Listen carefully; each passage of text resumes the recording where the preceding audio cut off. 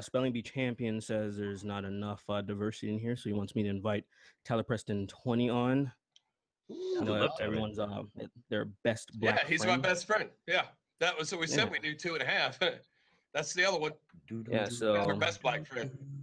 His black ass should be on here pretty soon. Sweet. He's got the most catchy fucking theme song. I swear to God. It is an earworm, dude. It is an earworm.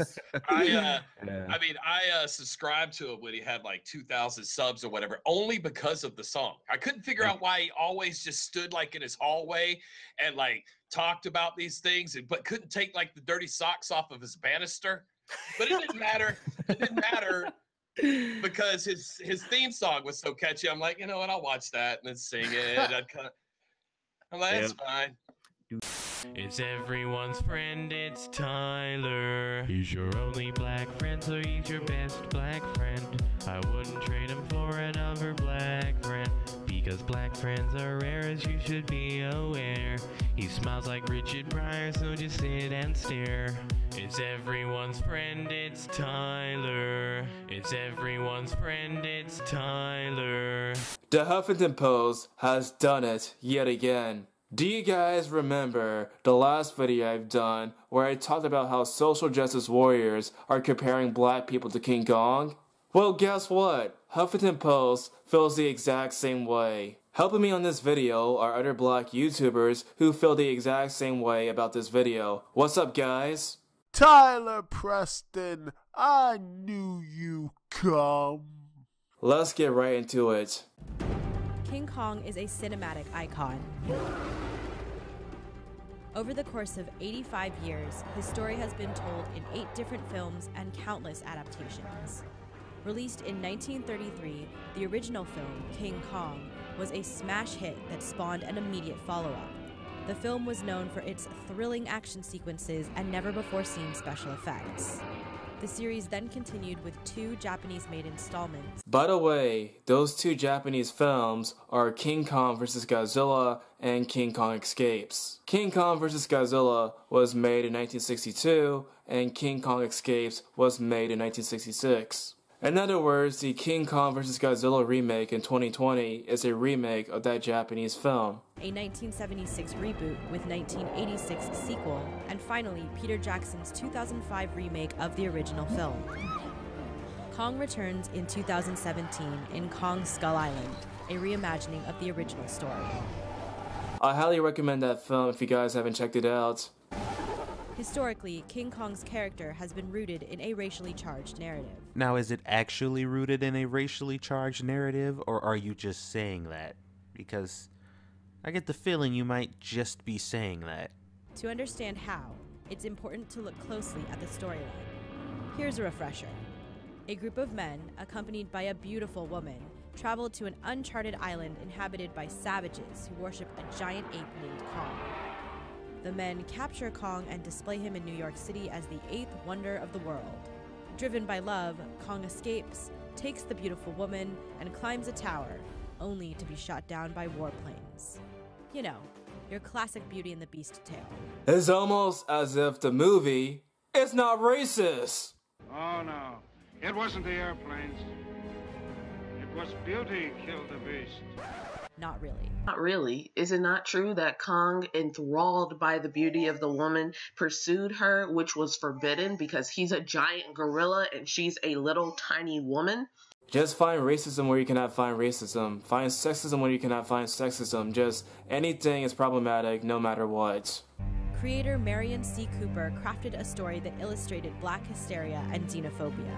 Since I'm not as well informed about the history of King Kong, let's ask Devil's Advocate about the history of King Kong. Alright Tyler, so I thought you were going to give me a challenge, but this one's rather easy to debunk. King Kong is not a racist idea. King Kong is based off of real life animals that existed in the past, and even animals that belong to the cryptozoology type of arena. You see, there's a reason why King Kong existed in Asian films, because Kong himself was most likely based off an Asian concept. Now you may ask, where is my proof in that? Well, we're gonna gonna have to look at the main person responsible for the King Kong movie in 1933. And that is a man known as Marion C. Cooper. If you were to read into his background, you would see that he was actually commissioned to write articles for Asia magazine. And in doing so, he could have very well have come across certain characters that are featured in Asia. Now, can we think of any mythological characters who could have possibly resembled King Kong? One such character immediately comes to mind, and that is a character that was developed a very long time ago, long before Marion C. Cooper was even born. I would encourage you all to read this little story called Journey to the West. It features one of the most iconic Asian characters of all time and a cornerstone of Asian mythology. That character is known as the Monkey King. One of the Monkey King's signature abilities was to grow in size, and if you were to compare many of the depictions both in past or present of the Monkey King once he entered that state, you would notice there are some striking similarities with Sun Wukong, or the Monkey King, and King Kong. In fact, the Monkey King's last name was Wukong. If you were to take out the W and the U, you have Kong. So to recap, a guy who wrote for Asia magazine ran across a story of the Monkey King, a character who, depending on the description, was either normal size or the size of King Kong. But if you were to also read deeper into Journey to the West, that would also explain the depictions of the so-called savages that were mentioned in the 1933 King Kong film, because the Monkey King was known to hang around other monkeys who were, let's say, more intelligent than the average monkey. In fact, one could just call them savages, because in that context, it would literally make sense. Now, I just gave you a perfectly reasonable explanation as to how the King Kong character could have came to be. And that explanation makes perfect sense, given the fact that even now, a lot of Asian studios have been using King Kong, and King Kong, that I totally believe is just a mirror for Sun Wukong or the Monkey King, has been emulated even in anime. Take Goku or the Saiyan race from Dragon Ball Z. They had the ability to become giant monkeys when they looked at the moon, and those giant monkeys behaved in the same way King Kong would have. And we know those characters, especially Goku, the main protagonist of Dragon Ball Z, Dragon Ball, and Dragon Ball GT, was heavily based off of Sun Wukong, aka the Monkey King. Now, there are other problems with this video. There's a claim here that 2 points of proving that this whole King Kong character was racist is that the story mentions a bunch of white men and a white woman. Well, newsflash, most white women hang around white men, and most white men hang around white women, and most white people hang around white people. That does not demonstrate racism. That's called having a preference. Cooper denied this, claiming that he never intended to do so,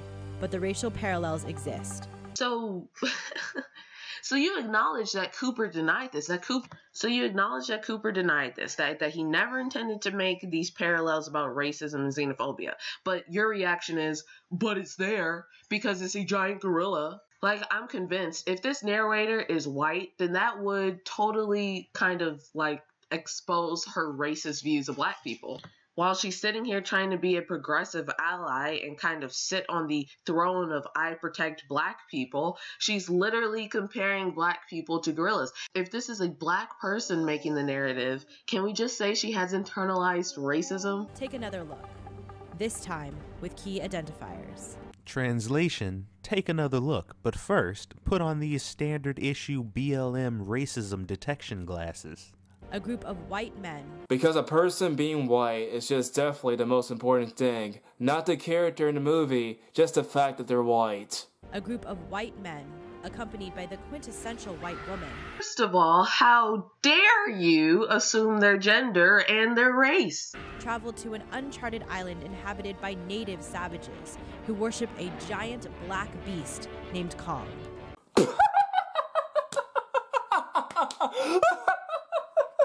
Whoa, wait, you guys are serious.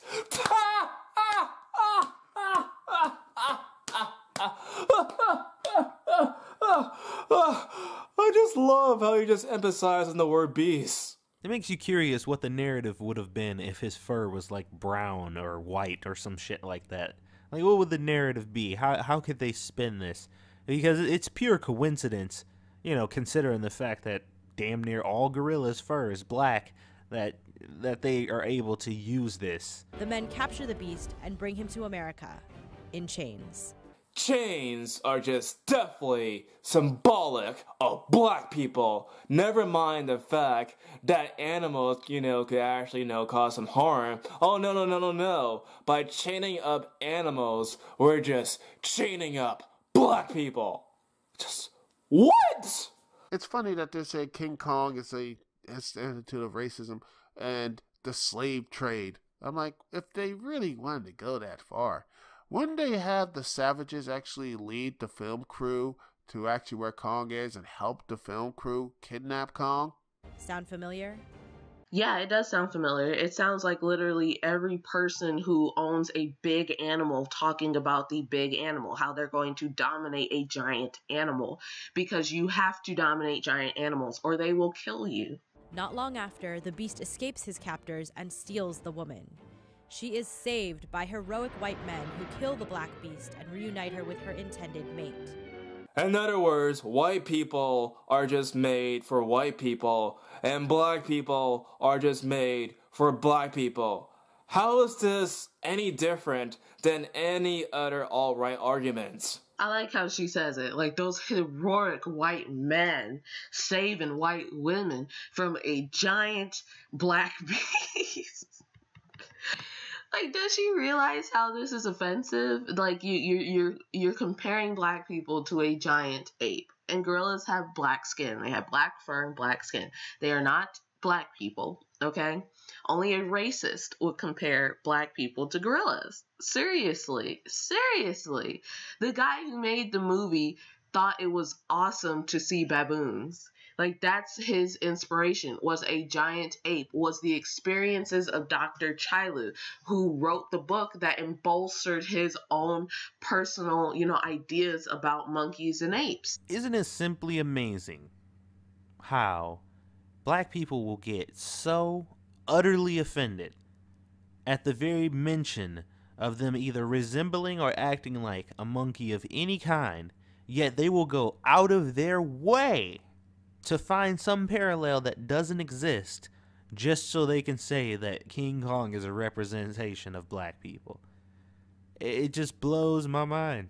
Whether Cooper intended to or not, Kong can be interpreted as an allegory for the American slave trade and interracial relationships. Yes, this can be interpreted as anything, depending on who's watching it, but it doesn't automatically make it that thing just because it can be interpreted that way.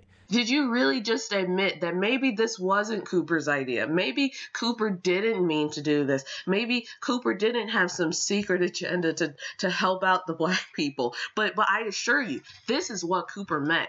In the latest remake, Kong Skull Island, director Jordan Vogt Roberts insists his reboot will distance itself from early films, while still maintaining the essence of the Kong story. In other words, the new Kong movie is probably going to be racist, because of course it is. Oh my god, this whole entire video was just so bad. Patty, what do you think about the video?